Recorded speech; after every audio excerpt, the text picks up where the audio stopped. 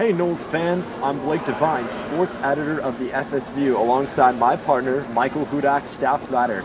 Tonight, a huge game for the Noles in front of the biggest crowd ever at the Tucker Center. And tonight, Michael, the Noles delivering an 88-72 victory against number 7 Duke. The Noles now improved to 4-0 overall against ranked opponents and 4-0 overall in ACC play. Michael, tell me a little bit about the bench's performance tonight, outscoring Duke 56-28. The depth can make all the difference in the ACC, and Leonard Hamilton has said it over and over again, and even the opposing coaches that come in here, they say that when you got a team like that that has 12, 13 players deep, and anyone can come on here, anyone can make an impact, and anyone can shoot from anywhere on the floor, and they can defend basically about anybody, that makes a big difference because starters can come in with 9, 8, 7 minutes left in the second half, and be fully rested, be fully ready, and yet the team itself has not lost a beat, and that played a huge impact tonight, and Duke just didn't have enough of it. They didn't have Emil Jefferson tonight, fair enough. That's a big loss, especially in the paint, and FSU dominated in the paint. They scored 56 points in the paint, but at some point, you look over at that Duke bench, and they just didn't have an answer for the depth. Yeah, obviously a big game from XRM, scoring 21 points, hit 3 3-pointers, and also had 3 assists and 2 rebounds.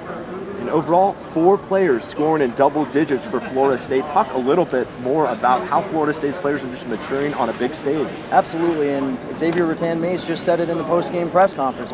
We saw this guy, his freshman year, score 35 points in 5 minutes against Miami on the road.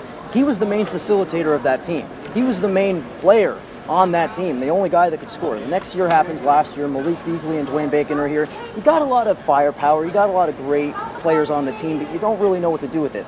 This year's team, led by XRM, who has been tremendous not turning the ball over, led by him and led by guys like Dwayne Bacon, everybody knows their role. Everybody's working together. There's connectivity, and this team just really flows that way. When you got guys that can score 10, 11, 12 points a game, that's a big thing, but what really stands out is that it's a different guy every night.